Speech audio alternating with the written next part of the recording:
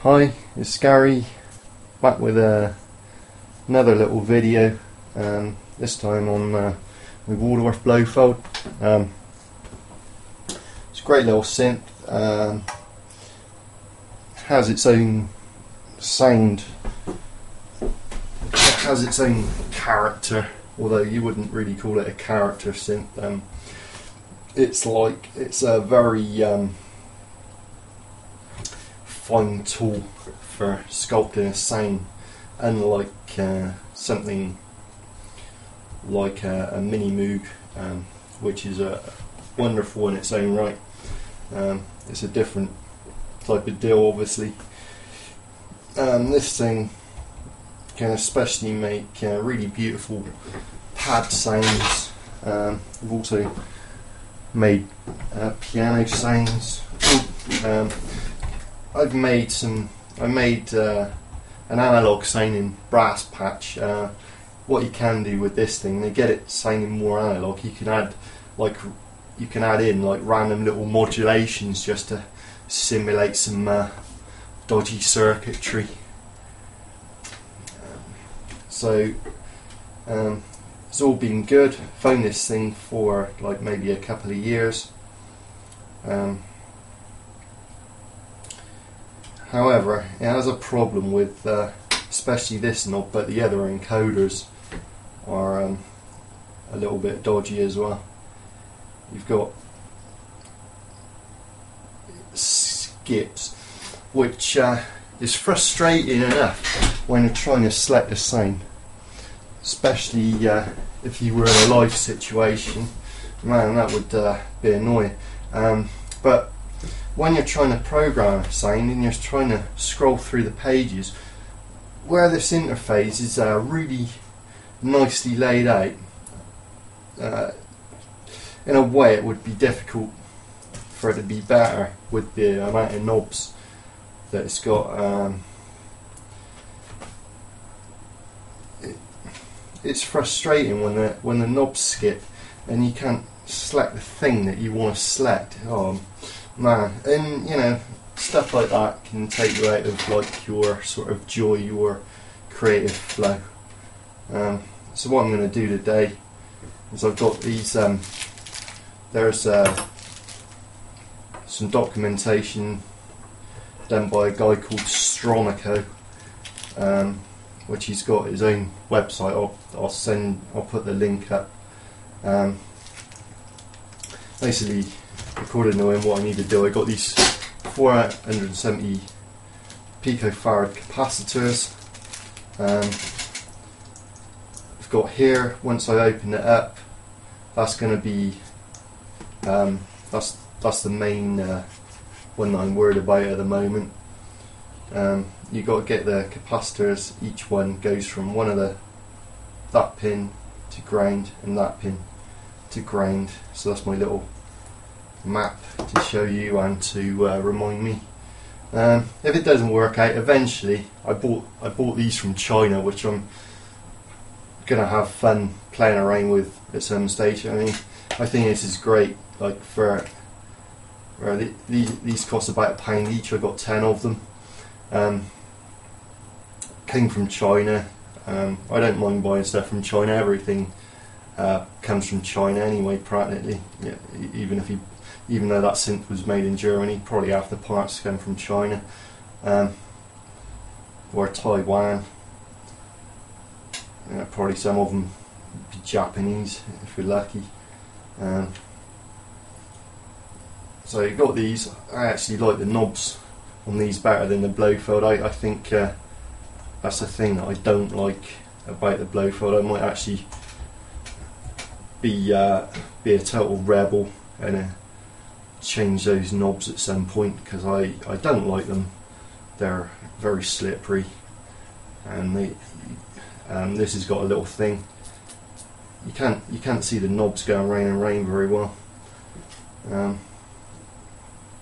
So anyway, without further ado, I've got my soldering iron heated up. Got all my parts prepared, hopefully.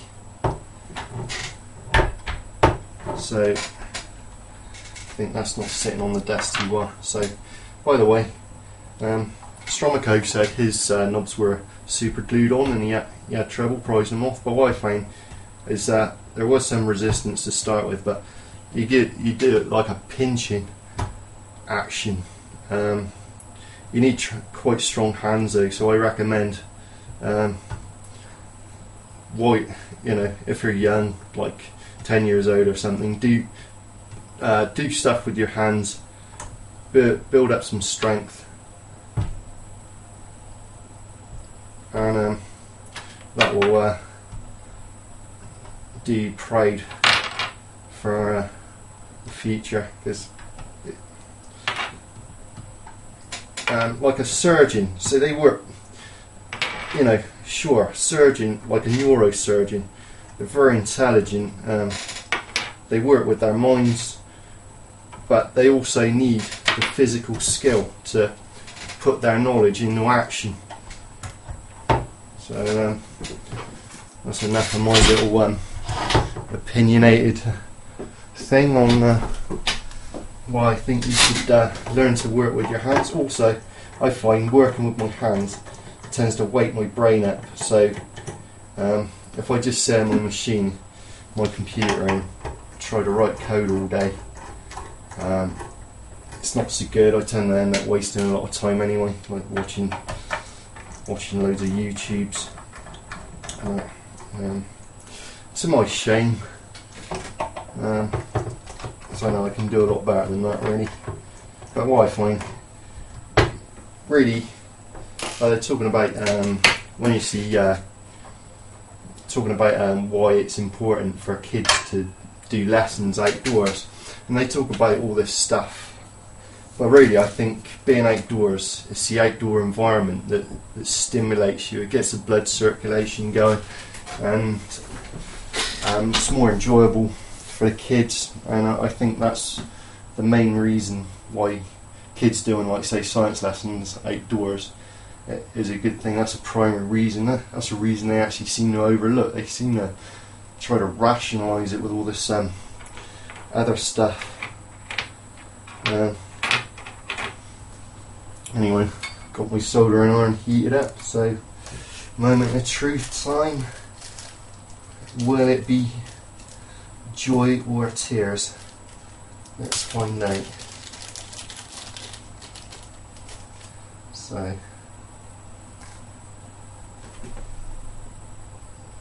let's get those there.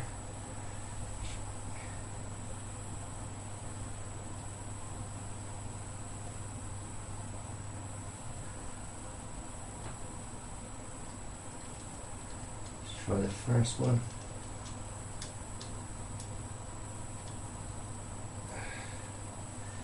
Right, here we go. Am I about to ruin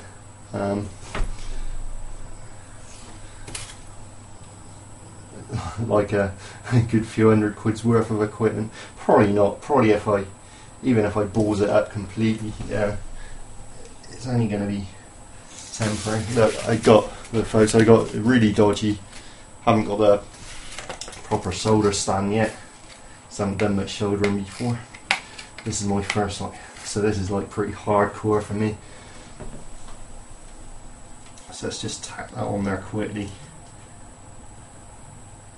Hopefully.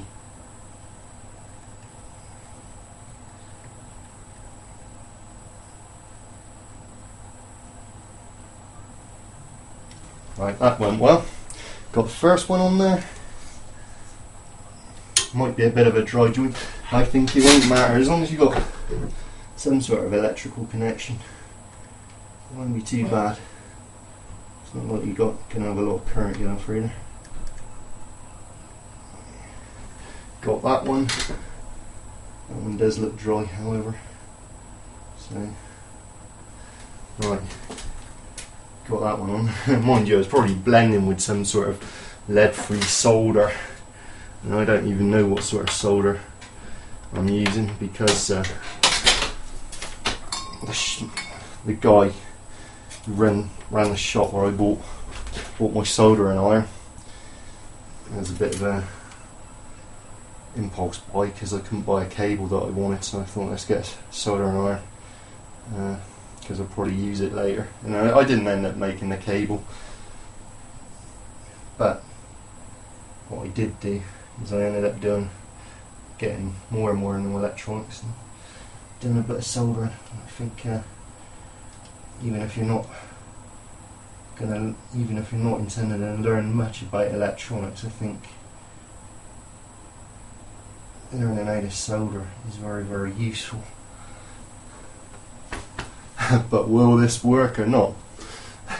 According to Stromeko, it should do, but depends on the condition of that rotary encoder, because I don't think it's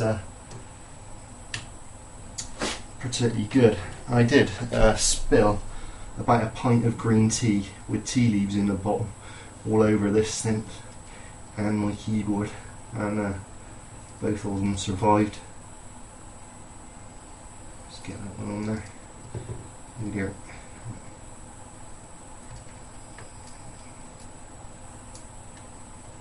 Got that one. I don't like solder fumes.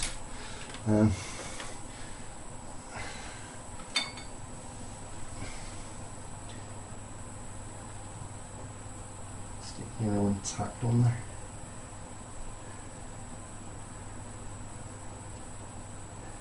So if this works, I'm going to be really, really happy, and I'll probably go on and do the rest. Would my encoder fit? No, it won't fit. It turns out I'm going to have to get the Alps encoders, or I think there's another part that I can get. I have to order those from the good old USA, I expect, because the companies that cater for hobbyists in England haven't caught on to the idea that people doing projects with microcontrollers and the like probably going to want to use rotary encoders at some stage, because they make more sense for a lot of things. That's a dodgy bit of soldering, but that'll have to do. Let's switch it on in a minute. Let's get my little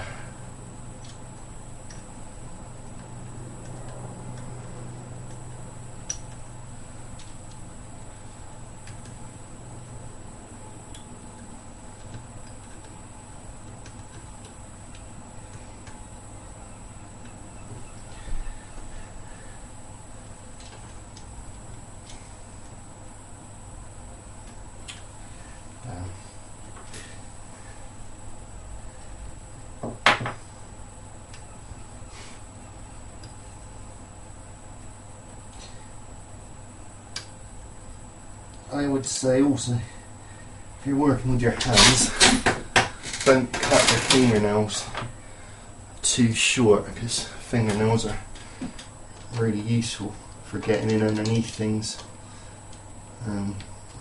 If you, like say, you tie your shoelaces, you find it more difficult if you've got short fingernails.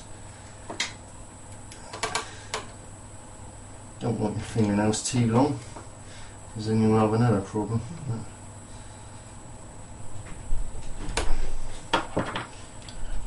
Let's bend those up like that, stop them shorting out. Let's turn the thing over, switch it on.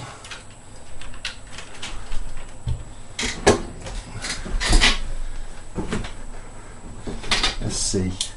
Does it switch on? Yes, it's switched on. Now let's have a look. Right, do they work? It appears to.